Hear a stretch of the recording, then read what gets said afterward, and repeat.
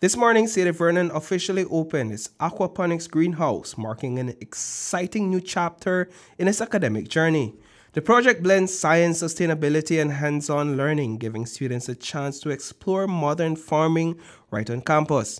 The initiative was made possible thanks to support from the business community and the Ministry of Education, and is being led by English teacher Malak Middleton, along with her enthusiastic second form students.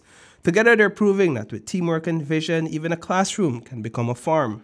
So I wanted to find a way, because I teach them English, I wanted to find a way how I could bring a little agriculture into the school setting.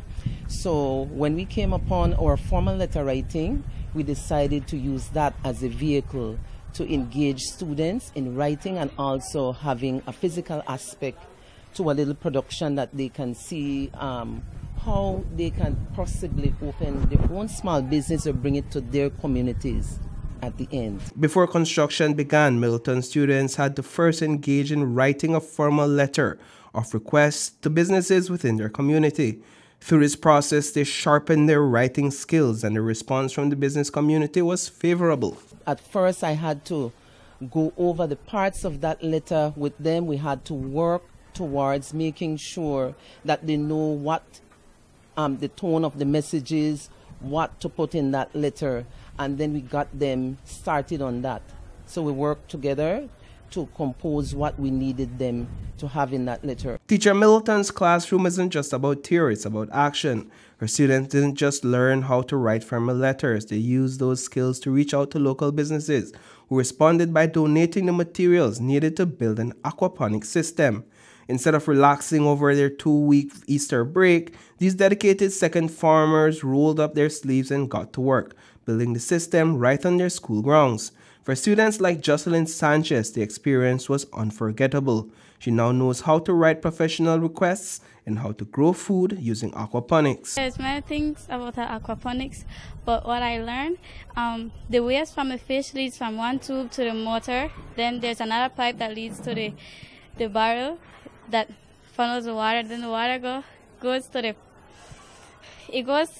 stones. The stones release waste, and that's where if the plants feeds on, and then it's just a daily basis cycle. That's a cycle that goes on and on and on. And from the plants we can feed off, and the fishes as well. So it's a cycle, and basically it starts with the waste from the fish. It starts on waste from the fish. Isn't it incredible that the waste that we would normally see, like, that disgusting, that it helps to produce our food? Yes, it's amazing.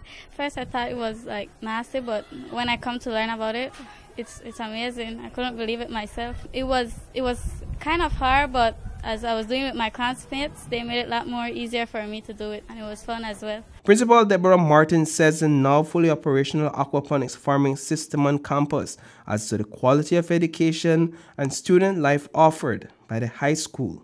It's definitely helping to improve our brand at Sadie Vernon High School, and of course the quality of education.